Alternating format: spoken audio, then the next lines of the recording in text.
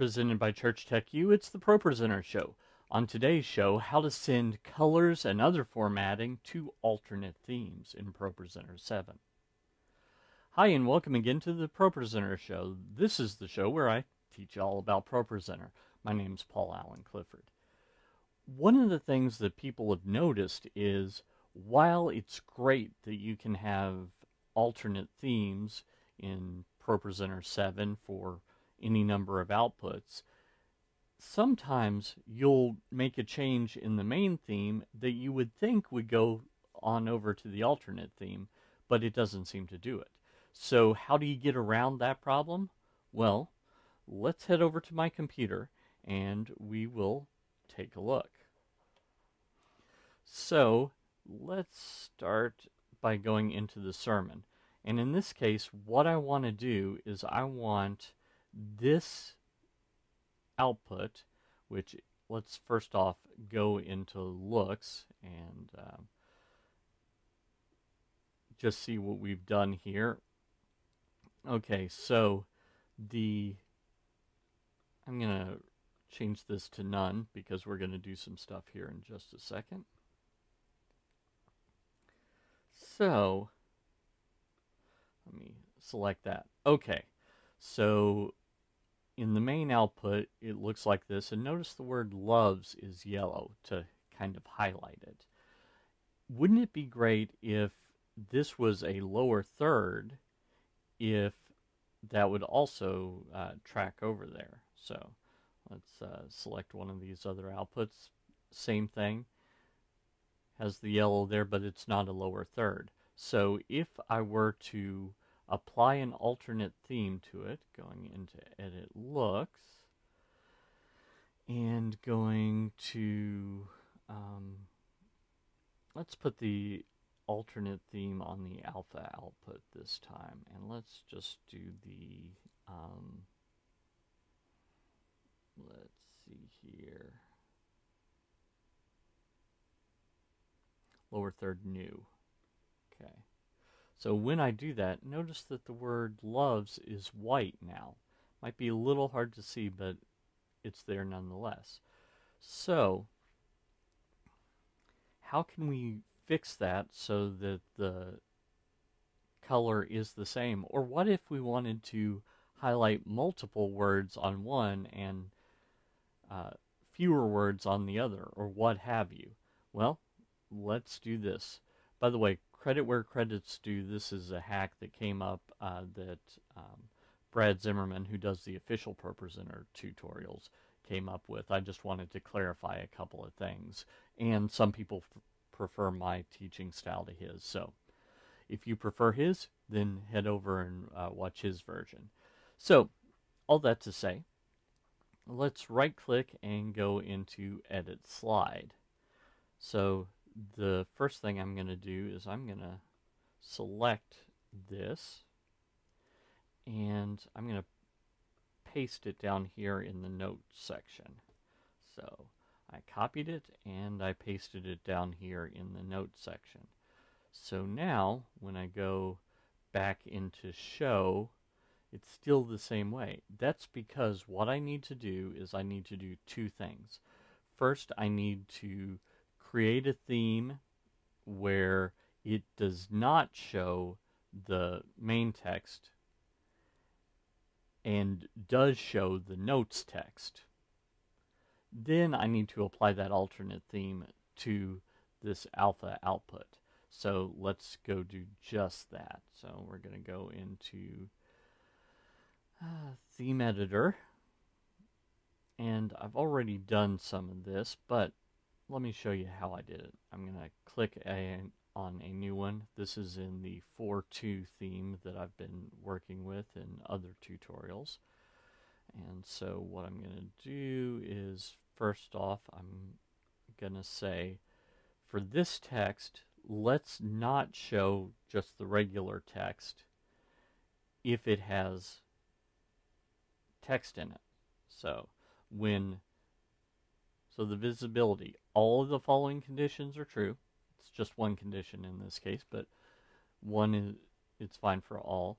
If text has text, Right now it's set to show it. So let's say it doesn't have text. So it will show visibility, that's true, if all the following conditions are true, that this text box has text.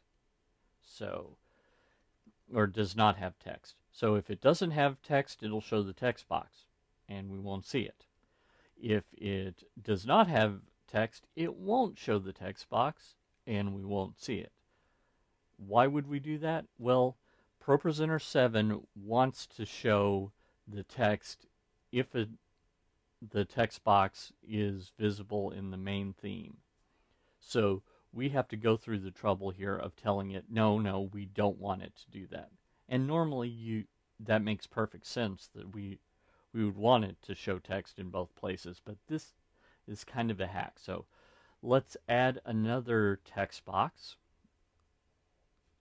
And this text box is going to be our lower third text box. So let's put it down here, and just to make it similar to the one that I have showing right now, I'm going to fill that with blue.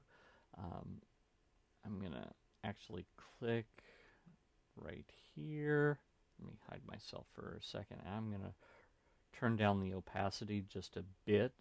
You can see through on this checkerboard pattern that it is transparent, partially. You know, it's not fully opaque, it's not completely transparent, it's translucent. So that's good. Now let's also, I'm going to just type some example text in here, and I want to add a stroke to it just so that the text itself pops out. So I'm in the text here, adding a stroke that's a line around the letters. If it was in the shape tab here, it would be a line around the box. So I'm going to make sure that's maybe 2 or 3 pixels wide, and that's black so that it pops. And we should be good to go there. Okay, so let's go back to show, and let's go into edit looks, and now we're going to change this alpha from the one that it's on to the 4:2. This is the one that I just created, so change it to that. And now let's go into here. Oh wait, I remembered that I forgot to do something. So let's go back into theme editor. And now what we want to do is we want to select this and select link text. And I've already done this, but you'll need to select current slide, notes. You'll have some other choices. Let's say notes is the one you want, and make sure preserve notes formatting is selected. So now if we go into show and we go to the alternate output, you'll see that it in fact is following where it wasn't before. So any change you make in the notes, let's right click, edit, slide,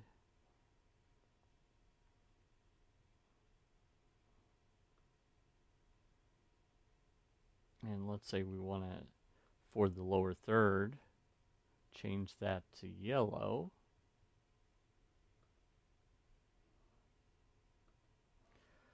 Notice how in the main one it's not yellow, gives isn't yellow, and in the alternate one it is. So now if I go back to show and click on it again,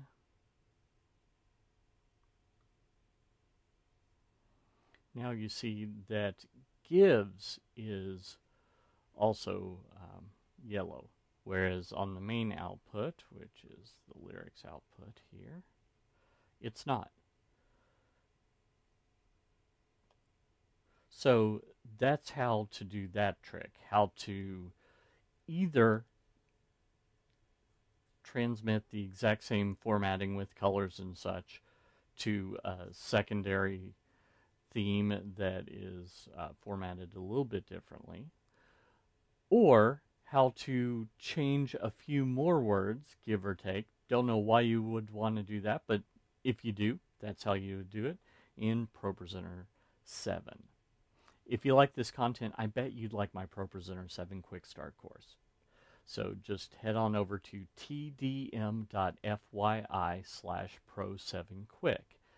Fill out the information there. It's like, I think it's just your name and email address so that I can make a login for you. That's all done automatically, and it'll be sent to you so that you can take part in that course.